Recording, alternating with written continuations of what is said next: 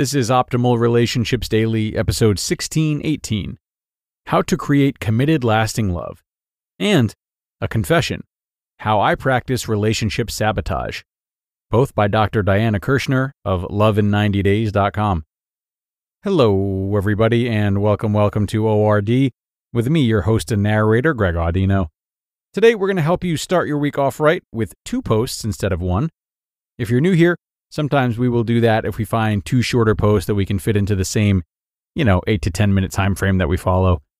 So let's hear a couple of dandies from Dr. Diana Kirshner as we optimize your life. How to Create Committed Lasting Love by Dr. Diana Kirshner of loveinninetydays.com. Do you wonder if a committed, lasting love relationship is in your future? Does it seem impossible to achieve? Perhaps you've met the one, only to see him or her come on like crazy, but then pull back for no apparent reason. So all of a sudden, everything becomes murky and uncertain in terms of your relationship. You wonder, are you a couple or not? Has your partner met someone else? Why are they running hot and cold? Do you have a future together? Should you have the talk about where things stand? Maybe you blurted out something about the future only to find your heart sinking as your beloved pulls away and actually leaves. And you worry, is it me? Is it my partner? Will I ever create a committed, lasting love relationship? Maybe you are in a long-term, on-again, off-again relationship where one or the other of you periodically withdraws or sees other people. For example, have you ever been involved and in love with someone for months or even years, only to find that they simply cannot or will not take that next step into living together or marriage? The road to lasting love is full of potholes. The average time for a couple to move from dating to a committed relationship with a future that includes living together or getting married is from 9 months to 4 years. All this varies considerably from couple to couple, but usually if things drag on in an uncommitted state much beyond a couple of years, the relationship will tend to go downhill and eventually die. So now it's time to learn the single most important thing you can do, whether you are single or in a relationship, to win the committed love of the one you really want. Here it is.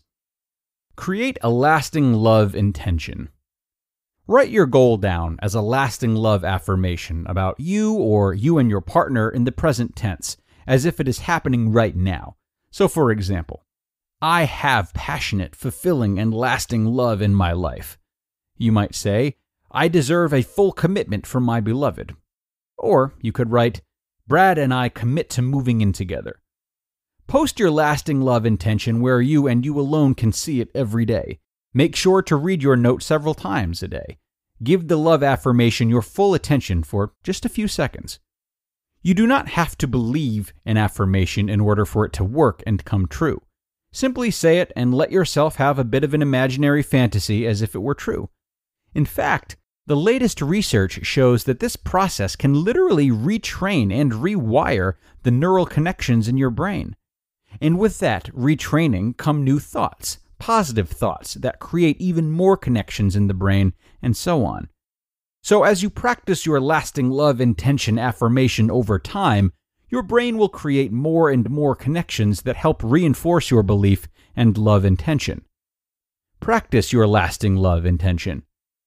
Reading or thinking the love affirmation will help keep your attention focused on what you want to create, instead of obsessing about past or current disappointments or worry about the future. Negative thoughts lead to fear, worry, and more uncertainties. In fact, when negative thoughts do occur, train yourself to repeat your affirmation in your mind. Do not fight doubts, fears, negative thoughts, or feelings. Just let them come, but then simply and gently repeat your lasting love affirmation. A Confession, How I Practice Relationship Sabotage, by Dr. Diana Kirshner of loveinninetydays.com. We all practice relationship sabotage. My own tendency is to make everything all about me, especially when my husband and I argue or misunderstand each other. My worst habit that tended to undermine our love was my own tendency to think from a self-centered universe, and most of my paranoia was a reaction to my traumatic childhood.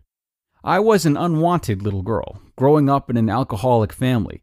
If my husband was distant, I would think he doesn't care about me, or I am invisible, or one of my self-sabotaging gloom and doom favorites, I'm just not attractive anymore. My relationship sabotage was rooted in, it's all about me. But when I got my head out of my ego and noticed what was really going on with him, it was a very different story. He really worried about money, or struggled with getting older or losing his edge, or worrying about business challenges. It was actually about him. I was shocked. The whole trick was to get out of my own little box of miserable self-talk so that I could focus on my husband. Soulmate listening can accomplish that miracle. For me, it's like finally getting out of a crushing pair of Spanx. How soulmate listening heals relationship sabotage. Soulmate listening deepens in silence. It is in silence, when you are paying full attention to your partner, that you really get him or her. You can see the things you don't normally see. You can see the new worry lines or the new crinkle lines from laughter. You can see how he or she brings you a cup of coffee in such a sweet way. Or look into his or her eyes and feel your partner's soul. If you are really in stillness, just for an instant or two, you can feel beyond what he or she is saying and doing. And then you can experience the real love and benevolent intentions your partner has for you. And that's what heals your relationship sabotage. This week, I suggest you try pausing and listening to your partner. Be attentive and receptive to what is really going on. Try for just a minute or two each day to be in a state of soulmate listening and receptivity. You will deepen your stillness, your peace, and experience the beautiful connection that can be there for you and your partner. You just listened to the post titled, How to Create Committed Lasting Love, and a confession, How I Practice Relationship Sabotage, both by Dr. Diana Kirshner of lovin90days.com. And a great pair of posts from Diana today. I think I particularly appreciated how vulnerable she was in her second post about her own destructive relationship tendencies. And I guess my hope today is that everyone can take note of this.